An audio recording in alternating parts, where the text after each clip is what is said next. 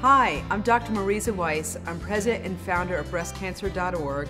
I'm also a practicing oncologist and mom, and also a breast cancer survivor. So I'm happy to share information with you today that could help protect your life against breast cancer. Inflammatory breast cancer is relatively unusual. It only accounts for about 1 to 6% of all breast cancers to affect women. And it tends to be an aggressive form of breast cancer.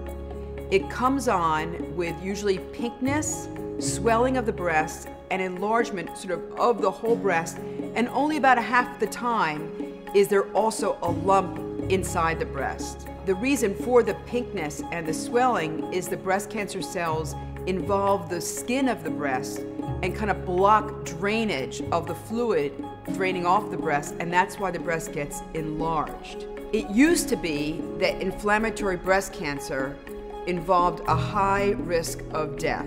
The good news is that with effective treatment from all the disciplines, surgery, chemotherapy, hormonal therapy, targeted therapy, and radiation therapy, together with supportive care, many women who have inflammatory breast cancer can have a long lifespan and be cancer-free. Another thing to notice is that if you have pinkness and swelling of the breast, and your doctor thinks it could just be a mastitis, which means an infection of the breast, go ahead and try the antibiotic treatment that they'll prescribe for you. But if the breast pinkness and swelling does not respond to the antibiotics, it's important to take it a step further and ask to see a breast specialist, because many cases of inflammatory breast cancer are diagnosed on the later side of things because the primary care physician thinks it's an infection of the breast,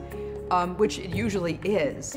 But if it doesn't respond like an infection should, then you need to take it to the next step, check it out, and make sure that there's nothing more serious going on like inflammatory breast cancer.